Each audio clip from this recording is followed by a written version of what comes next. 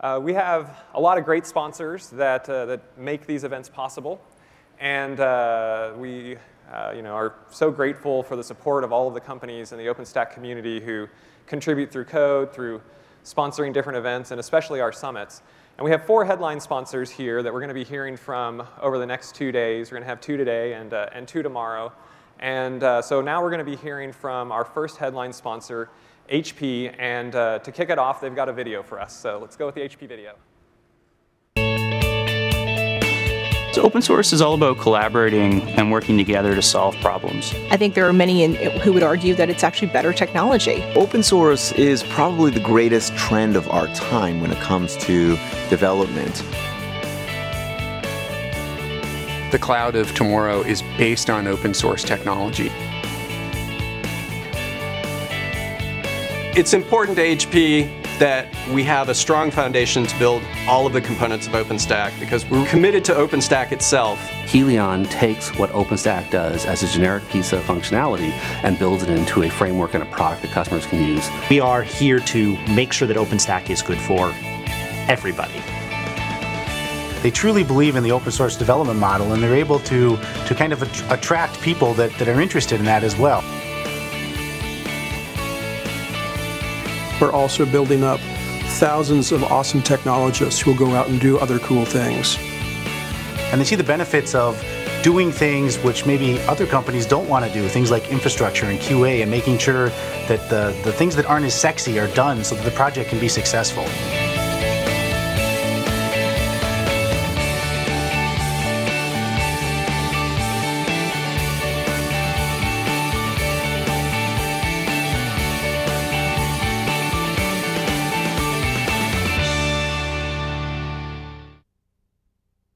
Please welcome SVP of Engineering for HP Cloud, Mark Interrante.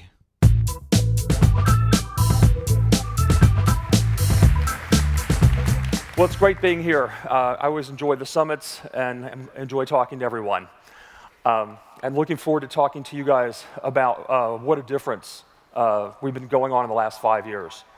So back in the early days, back in 2010 in San Antonio, we had a small group of people getting together, and I gave a keynote back in that San Antonio summit.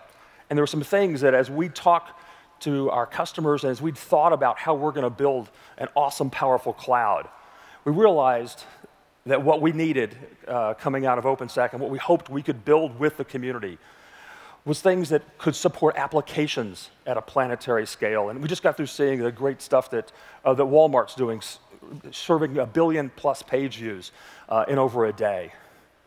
We realized that any kind of cloud would have to have authentication, authorization. It would need to connect into other resources, other systems, and other ways to have good authentication. Everybody has data centers. Everybody's data centers full of awesome applications that are currently running. We lovingly call these legacy applications. We knew we had to support hybrid scenarios that were powerful. And lastly, and the stuff I was so excited to hear about the Keynote Federation demo, we knew back then that there would be many, many people building OpenStack clouds. And we wanted to make those things federatable, connectable, and so that people could have resources that they would be able to access across public, private, hybrid, and on-demand clouds. And lo and behold, we're already there, and that's really exciting. So just kind of look at us today. We've got 5 years in, we've got developers that are rapidly building cloud-native applications.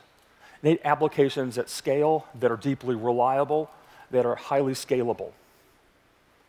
You know, back then, we had people wrestling with automation. We had hundreds of people in different companies working on how do you take the core infrastructure that we have, how do you put software beside it, and how do you get it to adapt and evolve in a way that at least keeps the systems up and running and alive.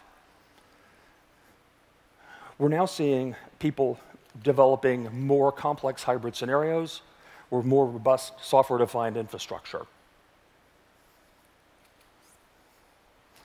And today, with our 11th release, 1,500 contributors around the world, total number of developers is still 3,500.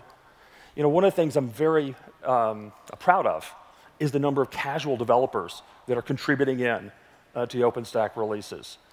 OpenStack has got lots of large companies, a lot of people are working on it, but the vibrancy of a community is really defined by not only how many people are working on it full time, but how many people are scratching an itch, how many people are using it for a production workload, and they've got to fix a few things. They want to make it a little bit better for their case, for their needs.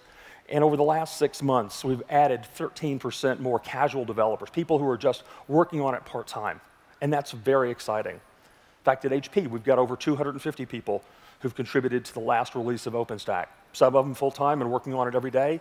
Some people working in other divisions where they've got a way that they think they can connect up networking or storage or different aspects of our compute systems.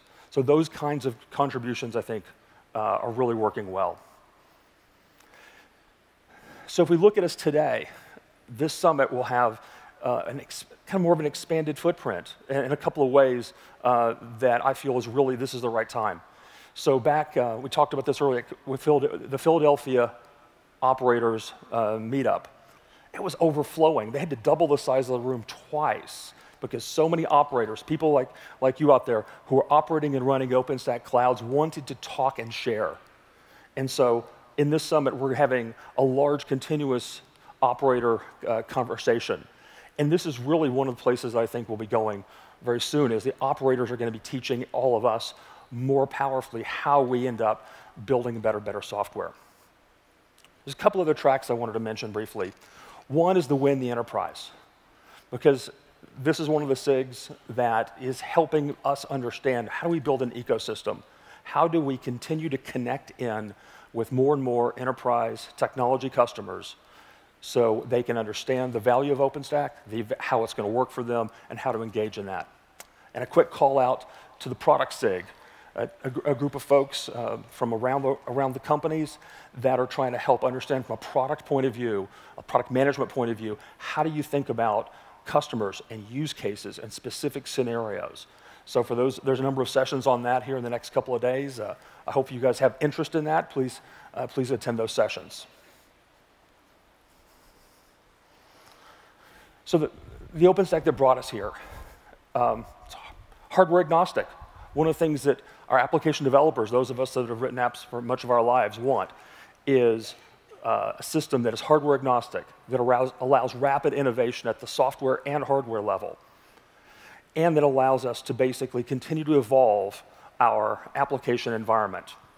So over in our booth, you'll see a bunch of racks with some fantastic HP gear, and you'll see one rack with a bunch of everybody's gear. Not everybody's, but a lot of people's gear. And part of our Helion OpenStack runs on many, many vendors' machines. So let me talk a little bit about looking towards the future. So the first thing is that the hybrid cloud should be unobtrusive and work really seamlessly for the application developers. One of the things that Jonathan talked about is like developer productivity. And great idea, glad we thought about it now. But as companies are becoming software businesses, you've got to be able to enable more and more powerful application development productivity in DevOps. And it should just work. The contracts should be understood, the performance should be understood, and application architects and developers should be able to know this is what they can depend on, and here's how they're going to make things work well. OpenStack needs to be simpler. You shouldn't need a PhD to run it.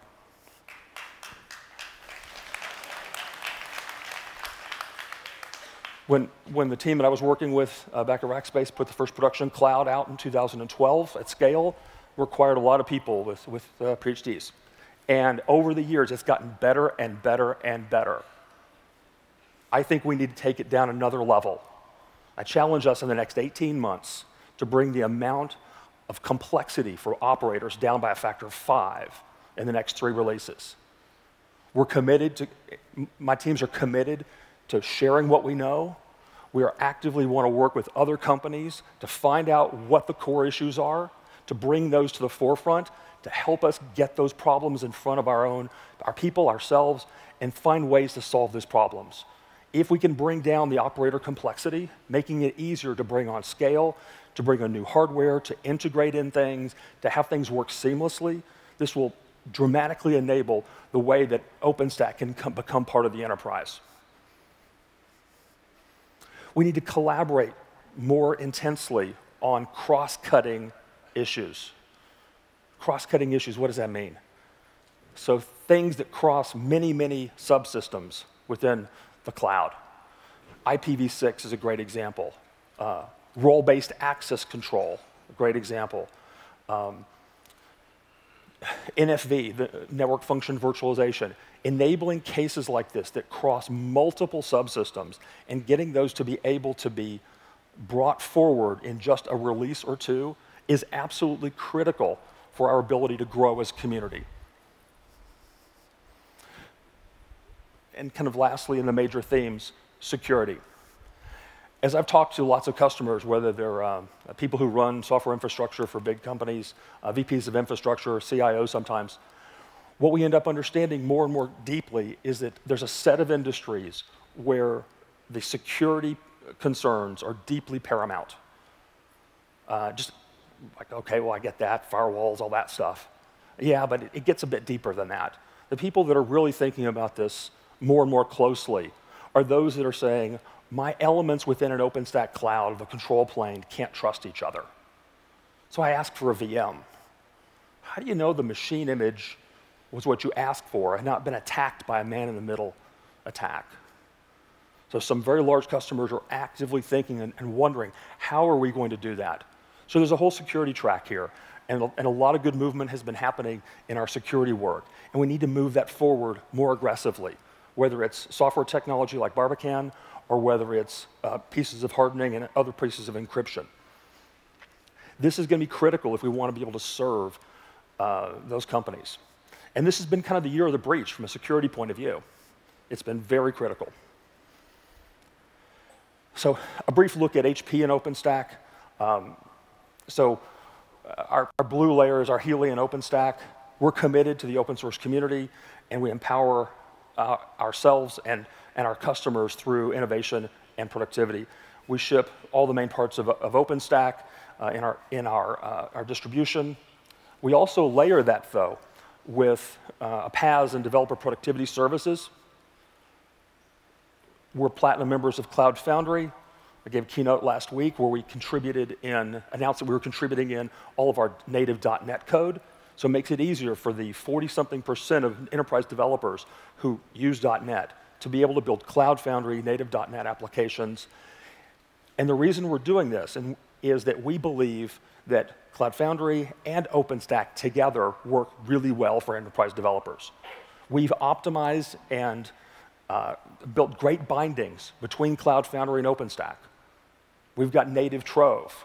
We've got messaging services as queue. So we've worked very closely, and our teams work hand in hand to make sure that this is going well. And then we have our service catalog, which is our software, SaaS, hardware, and application services for a service provider.